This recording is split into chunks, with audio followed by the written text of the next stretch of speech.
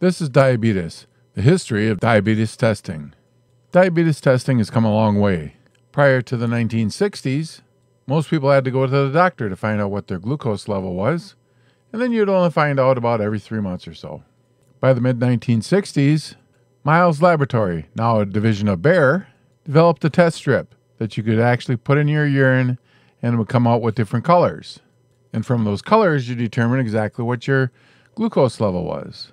In 1970, the Ames Corporation came out with a glucose monitor that could be used by a doctor and was very accurate for the time.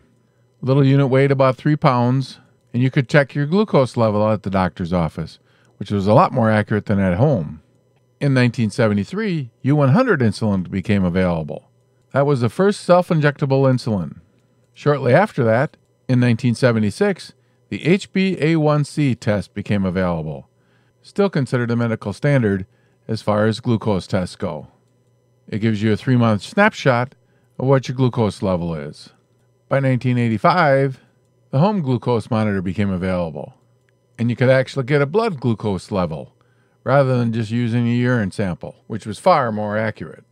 Through the mid-1990s, glucose monitors kept getting a little bit smaller and a lot more accurate to the meters that we have today, which are very accurate and can be downloaded by your doctor.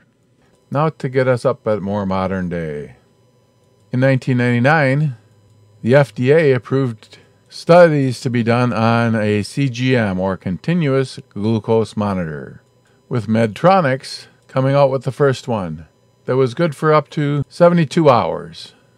The second system to come out was Dexcom in 2006, and general use started in 2007. The sensor again was only good for 72 hours, and the receiver could get you information every 5 minutes. Abbott Laboratories came out with their Freestyle Navigator in 2008, and that sensor would last up to 5 days. In 2012, Dexcom released their G4. This was a 7-day sensor, and it could be read up to 20 feet away.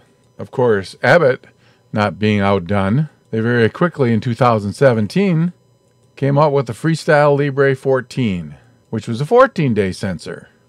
The Dexcom G5 became available in 2016. Here was a CGM that could use your phone. And Dexcom came out with the G6 in 2018. This was the first real-time glucose monitor. Abbott's Freestyle Libre 2 was released in 2020, followed quickly by the Libre 3, which had a much smaller sensor. It was released in October of 2022. And finally, the Dexcom G7 was released in early 2023. Both the G7 and the Libre 3 are very, very small, only about the size of 2 pennies stacked together. We've come a long way in 60 years of technology with diabetes, and who really knows what's around the corner? So that's the history of diabetes testing. As always, thank you for watching. If you like this content, please like and subscribe.